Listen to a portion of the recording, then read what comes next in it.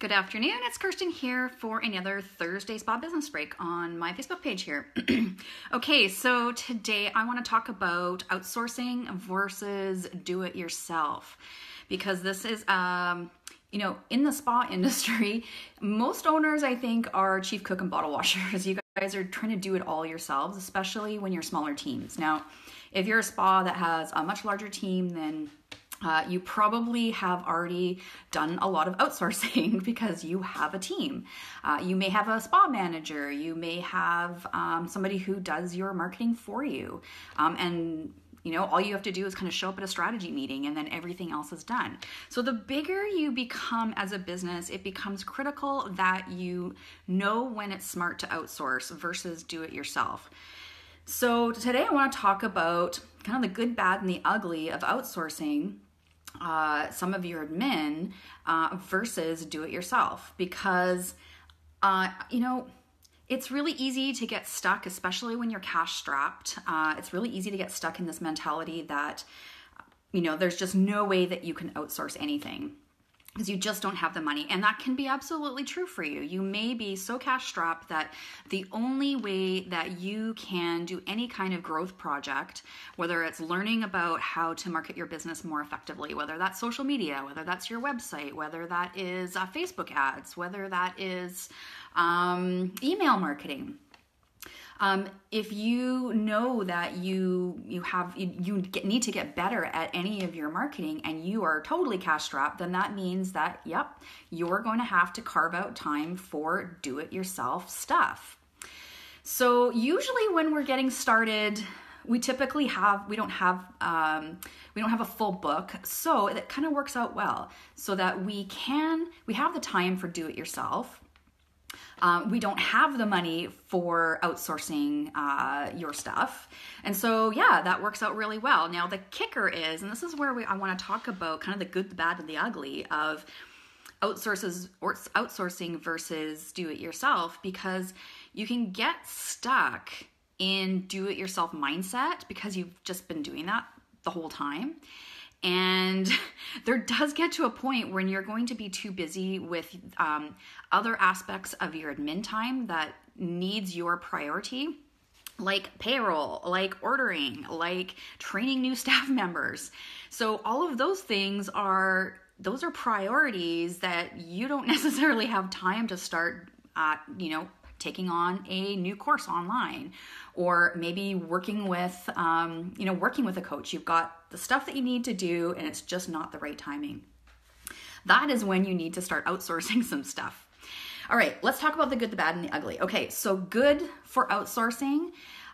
You are strapped for time and you are discerning of your priorities. So you know what your priorities are, you've made them priorities, and you know that things like you want to prioritize the stuff that you want to do for yourself that you're good at, because when you're good at it, you usually like it as well. So that makes it a little easier. But there does come to that point where you have to outsource because you're just too busy. So it's great if you're busy. That means that revenues are coming in and you have a little bit of extra cash to outsource that. Now, this goes for stuff at home as well. So, you are much better off in the spa generating revenues than you are at home cleaning your floors or cleaning your bathroom or cleaning, doing a deep clean of the kitchen. That's the stuff that you can outsource at home. Get a house cleaner. They're usually about $20 an hour, $25 an hour. If you're generating like $60 an hour, $100 an hour, $200 an hour, it just seems to make sense to me that you would hire somebody to do a deep clean of your house once a week rather than you spending the time in your house doing that. I did that for a really long period of time, and then when my kids were old enough, I was like, hey, wait a minute, why am I paying for somebody else to clean my house when I've got, teenagers that are able-bodied and need to learn how to clean anyways? So I outsourced my cleaning first to a cleaning company and then to my teenagers. Now that my teenagers are starting to leave home, it's time to start outsourcing that again. So another good thing, the good stuff about outsourcing is that maybe you just don't have the aptitude for it. So if you don't have the aptitude for marketing, then outsource it, because you know that you're not going to get it going to get the strategy right because it's just not your thing. So when you don't get the strategy right, then all your action steps are kind of, there's holes in them. So if you don't have an aptitude for it and you're busy, you've got revenues coming in, then it's time to start outsourcing some things. So that's the good stuff about it. The good stuff about do it yourself is, like I said before, if you've got the time to learn, then go for do it yourself. The other piece that is a real pro about do it yourself is that it really gives you a deep understanding about the aspects of your business. So because you're doing do it yourself learning, you're doing some research, you're probably with another group or in a group, so you're learning from them as well. So you just get a deeper understanding of whatever you're working on. So if you're working on your marketing, and you're taking a do-it-yourself course, a lot of them have Facebook groups that you can connect with other owners who are in the same situation and learn, do a deep dive into that process. So that's a real bonus because once you've got that learning, it's solid. And the other aspect of do-it-yourself is that it's on your own time. So if you need flexibility, then do it yourself, right? Okay, let's talk about some of the bad stuff about outsourcing and do-it-yourself because we need to be honest about the whole process. Outsourcing may not be a good fit for you. We need to know that. Do-it-yourself may not be a good fit. You need to know that. So with outsourcing, when it can become stressful is when you haven't done your research on the company or the person that you are wanting to outsource to. So when I hired a VA, it was a big undertaking because, I mean, you can go, there's VAs all over the world. You can go on Upwork and hire a VA. But what I chose to do was use my own personal network. So I just put a call out and asked for, hey, who would you recommend for a virtual assistant? And it was through those recommendations that I did find somebody that was a good fit for me. But here's the thing, when sometimes, as an entrepreneur, a spa entrepreneur, when you're super busy, sometimes all you want to do is just offload it to the point where you're actually being irresponsible. And I believe I have a blog post from last year or the year before about abdication versus delegation. And when we abdicate, we just here, take it. I don't want to deal with it anymore. And you kind of walk away. And that can be problematic if you're outsourcing aspects of running your business. So when you're outsourcing, you want to treat it like an employee. So you need to do your research, your due diligence. You need to do an interview. You need to check references. You need to, you can ask them for examples of their work if it's appropriate. So things like if you're looking for somebody to do your graphics for you, ask for examples of their graphics. Ask for testimonials. I've even had it where I've had some coaching clients ask if they could speak to another one of my clients or somebody that's worked with me. And it takes a little longer for me to, it's not quick like a testimonial that I can send them an email back with a testimonial. But I totally didn't mind connecting, finding a client of mine that had the time to connect with a new client who was wanting to do their due diligence. Good for them. And the other piece of that can sometimes go sideways is, and it's not always appropriate, but things for creative, for graphics, for writing blog posts, for doing social media, maybe you have a little bit of a trial period that you a week just to see what they post, how they do, what their writing is like. Okay. So that you get an idea that they get your brand, that they get your voice, that they get your tribe. So all of those pieces are really critical and can go totally sideways if you haven't done your due diligence when you're outsourcing. The other place that this can go sideways with outsourcing is that you didn't take the time to set up clear guidelines and a system for that person. So if you're just abdicating and just dumping it on them, here, just do this, do my marketing, do my social media posts, just whatever, then you get upset with them when it's not your voice. It's, the graphics aren't in your brand images or colors or feel. What about if things aren't, is there clear expectations on deliverables? So, if you don't have these things in writing, they 100% need to be in writing. It's great to have a verbal conversation with if you're working with a VA or whatever, but you need to have clear communication about what's expected, what are you going to get, and when are you going to get it, okay? And then what happens if it's not a good fit? So you need to know, like, are you locked into a contract?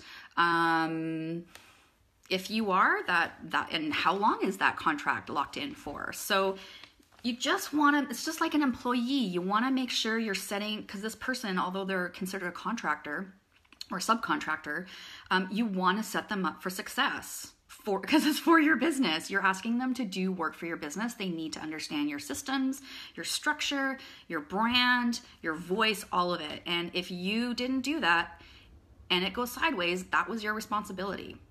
You dropped the ball. Okay, the bad part of do it yourself. Well, I think it goes to say you got to be a self-starter and you got to be a self-finisher. If you're not, it just doesn't get done and you're back in the same spot, being overwhelmed and under-delivering for your own business. So you got to be a self-starter. If you're not a self-starter, if you're not a good finisher at projects, do it yourself is not a good fit for you. If you can't afford to outsource and you're not good at those things, in my opinion, that just means that you need to pull up your socks and be more aware of your behavior so that you can be more of a self-starter and finish what you need to work on. The other aspect of do-it-yourself, that's the bad part, I think, is that you have to figure it out for yourself and customize it for yourself. Typically, if you're in a group setting when you're learning, you still have to sort it out for yourself. Nobody's doing it for you. You might have some guidance from whoever's teaching, but really it's up to you. It's not like it's one-on-one coaching where you get that, close, collaborative effect going. In a do-it-yourself, like true do-it-yourself, where maybe you've bought a course and it's at your own pace and the instructor's not really involved, it's just that you've got the information and it's up to you to learn it, that makes it even harder. So sometimes you can get into groups, like often my courses, well, all my courses will always have Facebook groups, and I'm always very active in them during the course. And it's for that exact reason. I know that with do it yourself, it's really easy to fall off the bandwagon and then stuff just doesn't get done. All right, let's talk about the ugly of outsourcing and the ugly of do it yourself. So the ugly part is if you haven't done your due diligence with your outsourcing, it can be an absolute disaster. I have had a conversation with a spa owner who wanted a VA, wanted to offload her stuff, except that she abdicated it and was really ticked off when she got back her first, I think it was an email. When the company sent back the email of that they were doing. And I took a look at it and I was like, yeah, this is totally not on brand at all. This is not your voice. I totally agree. But I asked her, what did you give them? What did you communicate to about what your brand was like? What did you communicate to them about your voice? Like, how did this happen? And it turns out she hadn't communicated what she wanted. So of course, things aren't going to work out quite as well as you'd hope for if you haven't done your due diligence, if you haven't set up your what you need from them as well. So as far as it's a disaster, but what does that mean? It's a waste of your time as far as researching, interviewing, going through all that whole process, because you're going to do that with multiple people, of course, before you choose the right candidate. It's a waste of your time. It's a waste of your money. If you've already gotten started with them and it's just not right.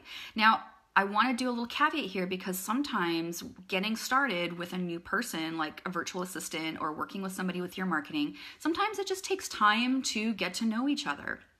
But I want you to make sure that if you are outsourcing, that you, if the person that you are wanting to work with isn't asking for certain kinds of information about your brand, your voice, about, those kinds of details about your business, getting to know your business, that means, well, A, it's a little red flag, but B, that means that you need to step up and say, hey, we need to have a meeting about, and talk about this just to make sure that you're 100% clear on what I need you to do. And then, when it's a waste of time and it's a waste of money, it's just really frustrating. Because you're back in the same position and really nothing has changed. And the same position is that you're overworked or you're underskilled at whatever you're trying to outsource. So, it can go sideways, but there's lots of ways for us when we're outsourcing that we can mitigate that. And we need to make sure that we're being responsible leaders when we need to outsource for that. All right, the ugly of do-it-yourself really is that it just doesn't get done. And you've spent money on courses, you've spent money on whatever, and you don't finish it. So, again, it circles back to it becomes a waste of your time and it becomes a waste of your money, and you're frustrated because you're back in the same position that you are either overworked or underskilled at whatever you need to learn in order to grow your business. So I hope that helps you become a little bit more clear about when it may be time, when it is time for you to start kind of feeling like, I'm reaching past my span of control here. I'm too busy because I need to learn more, or I need to have something done. Like I need my marketing done. I need my website copy done. I need my whatever done. Or you are like, I need clients. I don't have enough time. I have the time and I can do it myself. Either way, we just need to be super aware of what our choices are, as well as to know that we have some strong responsibilities in there, whether it's outsourcing or do it yourself. So the hardest part about doing it yourself is being accountable to yourself. I think it's much easier when we're to be accountable to other people, but being accountable to ourselves, that's sometimes when we really drop the ball on our own agreements. So that's the tough part about do it yourself. All right, so if you are in a place where you are like, I think I need to outsource. I don't really want to spend the money. I don't really have the time. It's time to sit down and get really honest about, okay, let's map out some pricing. How much is it going to cost me for outsourcing? If it's going to cost me, if this is the budget for outsourcing, how does that affect the business? So if we were to outsource something like a project, so outsource our marketing, that would free up a huge chunk of time for you to be able to work on either other growth projects like your training program for your team, or maybe you need to hire, which means you need to run your team through a training program. So there's better priorities that can earn you more money rather than taking the do-it-yourself route and then just bogging yourself down even more. Because when you bog yourself down even more, then it gets harder to be revenue producing because you've got too many balls in the air. If you've got too many balls in the air as the owner, you're getting too distracted, and something's going to fall. A ball's going to fall out. Okay, so I hope that helps. If you have any questions about outsourcing or other comments about outsourcing and doing it yourself or do it yourself work, then feel free to leave a comment here. And I'm curious to know, have you had any outsourcing wins? Have you had any outsourcing bad and uglies? And what about do it yourself? Are you a spa owner who's the whole thing you've done as do it yourself? Most of my career, I've been do it yourself. With probably more in the past 5 years of seeking out help and paying for help than I ever have before. And I noticed last year when I got a VA that my business grew quite a bit because it allowed me to free up some mental bandwidth for lead generation, for creating content. So I was able to kind of put the marketing, I create the strategy, but my VA implements it all. And that just saves me a huge amount of time, and I can get focused on using my time for revenue generating projects. Okay, thanks for joining me for another week of Spa Business Break. And if you're wanting to outsource your marketing, yesterday I just launched the fall marketing package. And if you're too busy this summer to create your fall marketing strategy, then you need to outsource it. If you just don't like it, if you don't like doing a marketing strategy, then outsource it. And I've already got like 4 people that are like, yes, please sign me up. So I think I'm gonna have a busy summer creating marketing strategies. So what I do is I create the marketing strategy for you. We meet first for 30 minutes online and we do some co-creative collaboration brainstorming. And then you leave it up to me to create your strategy. And then we meet again for another 30-minute coaching call and I walk you through the implementation. And then all you have to do is just follow the steps. Super easy. So if you want to outsource your marketing strategy creation this summer, I'm your girl. And I will put the link to that in the description here. Okay, that's it for me for Spa Business Break. Thanks for joining me.